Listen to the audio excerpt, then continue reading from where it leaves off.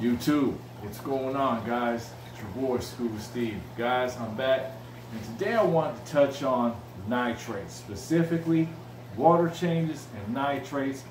Do we need to be worried about them? Do we need to be concerned about them? Are they really unhealthy for our fish? A little bit of controversy going out within the YouTube fish keeping community, and I wanted to touch on some of this stuff, guys.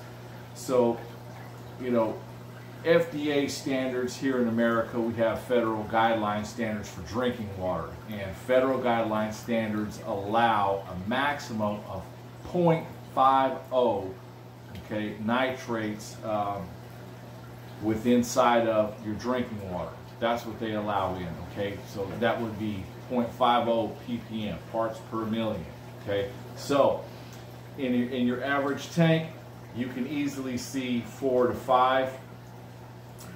Within inside of a discus tank, you're usually going to always be under a quarter, okay, or 0.25 parts per million within inside of a discus tank, just because of the nature of the way that we try to keep them, which is very, very clean. It's a rare thing that you'll find discus keepers, you know, or any other soft water sensitive fish inside of water that's not changed frequently and regularly.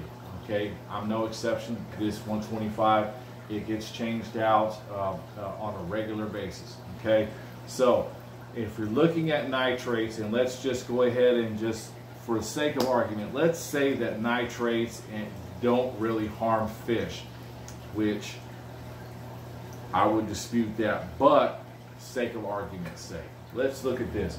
So inside of a tank, if water is not changed out, then nitrates tend to feed plants. And a lot of people have justified having the use of plants inside their aquarium, either pothos or bamboo. They'll put them inside of their HOBs. Pothos plants will have the roots coming in, they'll mount them on the top somewhere. Really beautiful tanks and really beautiful setups with the idea that, hey, plants are good for the water, they help to soak up the nitrates and everything else. This is true, okay? Plants do use nitrate for food. They use nitrates last for food, okay? But if there is an explosion of nitrates, if they're not kept in check, then what ends up happening is that algae starts to form. And then algae blooms start to form because there are a lot of nitrates for algae to feed off of. And then the algae, in essence, turns into a major problem because it has a constant source of food within inside of your tank, being, you know, massive algae blooms. So you're either going to be spending a lot of money on algae toxins, poisons, you know, however you like to, you know, algae fix, and, you know, all of the various medications that we have to treat our water to get rid of algae. Or you're going to be, you know, running your green machine, the UV sterilizer is going to be on overdrive, or maybe you just like the look of algae inside of their inside of your tanks. I do know hobbyists that do like to have that green slick of algae going along the backside of their tank. It makes the tank feel natural. It's appealing to them. And who am I to say your tank doesn't look very good?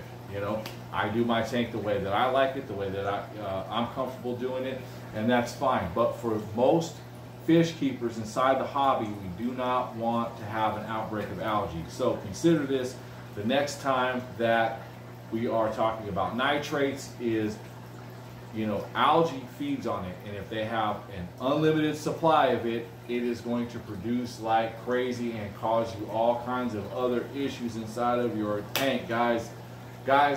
That's my opinion on it. I would never, I do consider nitrates to be, you know, a toxin. They do add to the general hardness of the water. The only way to get rid of them is to change water out, okay? That's my 2 cents on it. Guys, comments, controversial opinions, differing opinions, I'm good with all of them. Put them down below. Thanks for watching, guys. I'll enjoy the discussion. Look forward to your comments. Scuba Steve, you know what time it is. Come out.